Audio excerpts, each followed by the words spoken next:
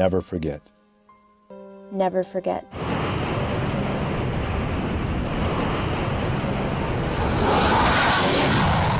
So it's interesting when you look at 9/11, and it's a number of years have passed now since that actual event happened back in 2001.